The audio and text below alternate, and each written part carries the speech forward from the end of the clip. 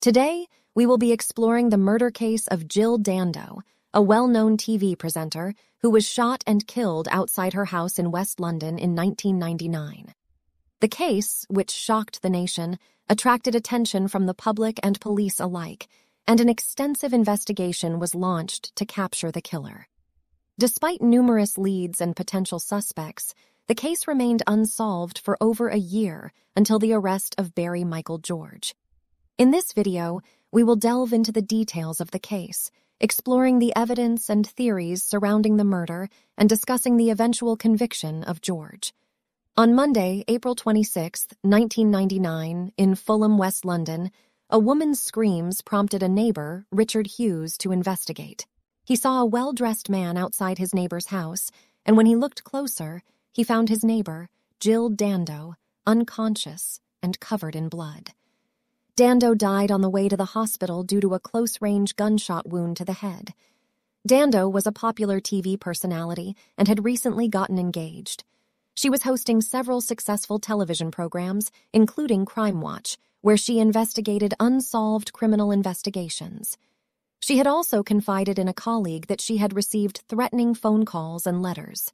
3 weeks after her murder, police had no suspects and no motive for the killing. The investigation was featured on Crime Watch 4 days before Dando's funeral. Her family, wedding guests, and fiancé mourned her at Clarence Park Baptist Church on May 21, 1999. The investigation, called Operation Oxborough, began immediately, led by Detective Chief Inspector Hamish Campbell and involving numerous criminologists, psychologists, and forensic experts. The killer was believed to be either a stalker or a hitman, given the execution-style manner in which Dando was murdered. Several witnesses came forward, reporting seeing a strange man in the area before and after the murder. A composite sketch of the chief suspect was created, but it failed to produce new leads. After 28 days, the trail of the killer had gone cold. A new inspector, Detective Chief Superintendent Brian Edwards, replaced Campbell. On May 27, 1999, a funeral director was taken into custody, but later released after having no connection to the case. On June 16, 1999, sources revealed that it was unlikely Dando had been stalked and that the crime was believed to have been carried out by a professional criminal. In July 1999, forensic experts publicly disclosed that they had discovered unique markings on the bullet casing found at the murder scene, believed to be a trademark, habit, or idiosyncrasy of the killer. Investigators appealed to the public, specifically to ammunition and gun dealers, for information concerning the strange markings. The Daily Mail and Sun newspapers offered rewards for further information leading to the capture of Dando's murderer. 100 days had passed since her death, and the police and investigators continued to search for vital clues, but no one had been charged for the crime. In the weeks leading up to the murder, 2 men had shown a fixation with Dando, with one attempting to change her telephone to his name and another trying to access her private documents. Police speculated that the murder was most likely carried out by a stalker. Stalking is defined as the willful, malicious, and repeated following or harassment of another person, and is a growing problem that has gained media attention due to several high-profile cases. While it is commonly believed to be a phenomenon that affects only females, both men and women can be victims of stalking. 1 in 12 women and 1 in 45 men are stalked at some point in their lives, and 90% of women killed by their partners had first been stalked. Stalkers are mostly middle-aged, unemployed, or underemployed, and develop pathological attachments to their victims. They often follow a predictable pattern of behavior, beginning with infatuation-like feelings and eventually progressing to contact with the person of interest. Rejection triggers a delusion through which the stalker projects their own feelings onto the victim. Stalkers tend to be more intelligent than other criminals, but often hide their shame with anger, leading to the desire to control or injure the person being stalked. The FBI identifies 4 distinct types of stalkers: non-domestic, organized, delusional, and domestic. Although many stalkers threaten their victims, only a small percentage actually carry out their threats. There is no way to differentiate between those who make idle threats and those who actually follow through, so it is important to take all threats seriously. After a year-long investigation and over 2,000 potential suspects, police arrested a 40-year-old man on May 25, 2000, whose name was initially withheld from the public. The suspect was held in police custody for 84 hours and eventually appeared at the West London Magistrates Court on May 29, 2000, where police asked for an extension to hold him in custody to question him further. Police began to focus on the suspect following an interview with him concerning Dando's murder. Surveillance cameras were set up outside his residence, and circumstantial evidence was taken from his home. The suspect denied ever knowing Dando or causing her physical harm. Several days following the arrest, the world was told the suspect's name was Barry Bulsara. However, police later discovered that this was not his real name. Eventually, the police learned the suspect's real identity was Barry Michael George.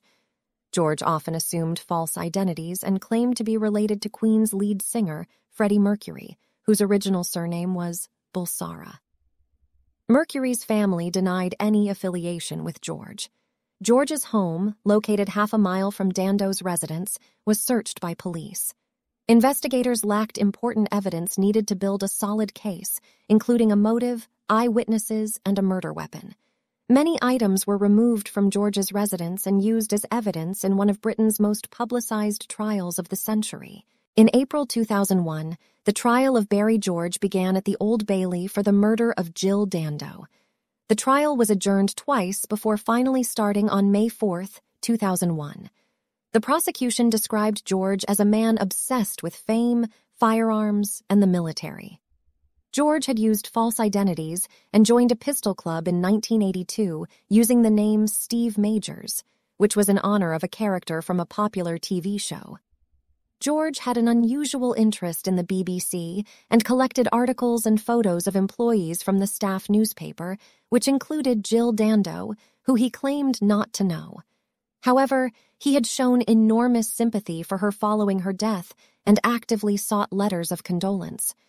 A witness named Sally Mason testified that George had told her he was present at the murder scene of Dando, contradicting his earlier statement to the police. The trial lasted 5 weeks and captivated news audiences worldwide. During the second week of the trial, the prosecution presented evidence of a coat found in George's apartment, which contained discharge residue particles, similar to the one worn by the suspect seen near the scene of the murder. Forensic scientists found a match between the particles found on the coat and those found on Dando's clothing and at the crime scene. A witness named Susan Mays testified that she saw the defendant across the street from Dando's house on the morning of the murder, wearing a black suit and a white shirt. During the third week of the trial, jurors were taken on a tour of the places involved in the investigation, including the homes of Dando and George and the surrounding areas. Witnesses testified about finding Dando's body on her front step and the lack of suspicious activity except for a neighbor who saw someone near the crime scene. The prosecution also showed videotaped interviews with George, where he denied killing Dando and claimed to have never met her. The trial was marked by these key pieces of evidence and witness accounts, which the prosecution used to argue that George was guilty of the murder. During the trial, the defense attorney, Michael Mansfield, argued that Dando had been assassinated by a professional Yugoslavian hitman in retaliation for NATO bombings in Belgrade. Mansfield claimed that Dando's murder was a hit ordered by Arkan, the leader of the Tigers. The arguments made by the defense focused on the hitman theory and extended into the fifth week.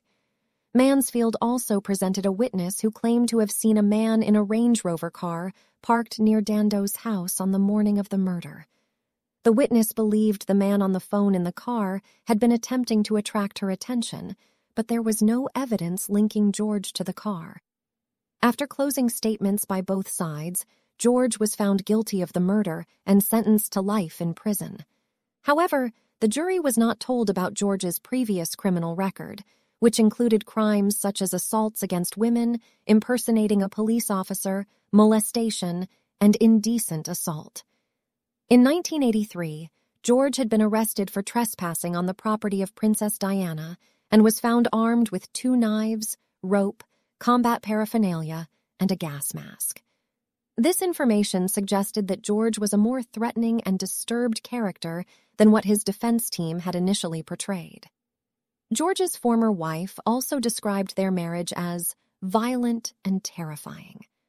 Barry George was cleared of all charges relating to the murder of Jill Dando on July 31, 2009, after a retrial based on evidence raised by his defense team. 3 appellate court judges had questioned the veracity of forensic evidence leading to his conviction. The retrial jury, like the first jury, never heard about George's prior sex offense conviction, record of an attempted rape, and 3 arrests for indecent assault or the Kensington Palace break-in. George celebrated his exoneration with supporters and was likely to receive £1 million in compensation for his time incarcerated, another £100,000 for his story, and could sue for wrongful imprisonment. In a positive move, the Jill Dando Institute of Crime Science was established to assist in crime prevention in memory of Dando. Do you think that Barry George was innocent? Let me know in the comments. I would love to hear what you have to say. Also, consider giving this video a like if you liked it. That really helps with the algorithm. Additionally, consider subscribing to the channel for more true crime. Till next time, signing off. This has been Christina.